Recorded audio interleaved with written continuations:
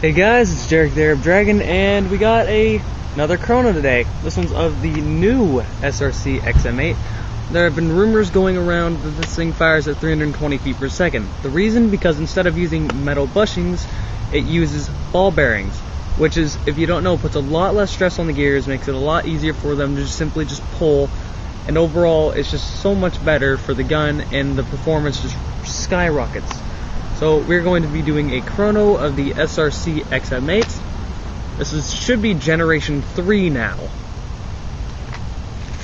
So, see what it can do.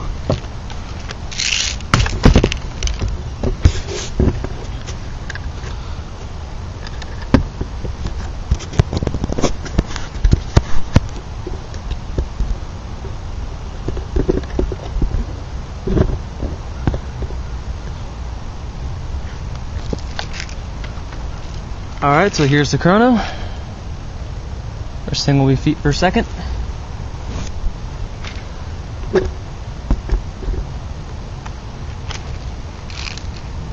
Let's see it. 326, 322, 323, 313, and I just managed to somehow hit my brand new HD camera. 318, 319. So the rumors are true. It does fire at 320 feet per second, with one that went up to 330 almost. Alright, so as I promised, I will be shooting a can with every single chrono, and please keep in mind that this battery is almost dead, so the rate of fire is going to be slightly slow when I put it on full auto. This gun actually does have a very high rate of fire. So, with that being said, first time automatic, then full auto, let's kill a can.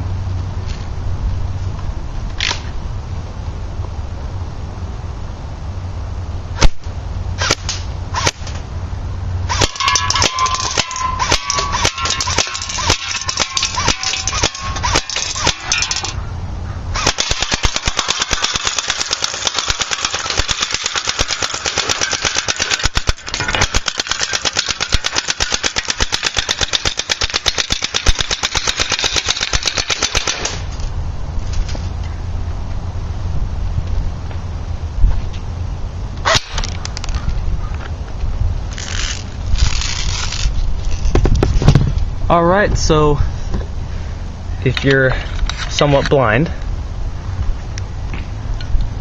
and couldn't see that, that pretty much killed it.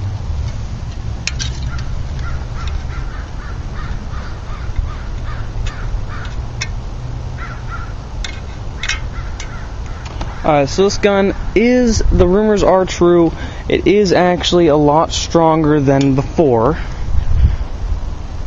The externals are a lot tougher, it can handle a lot more. Overall, it's a better deal getting a Generation 3 than one of the earlier generations.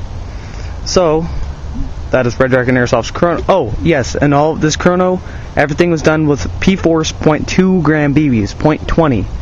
Nothing more, nothing less, .20. So,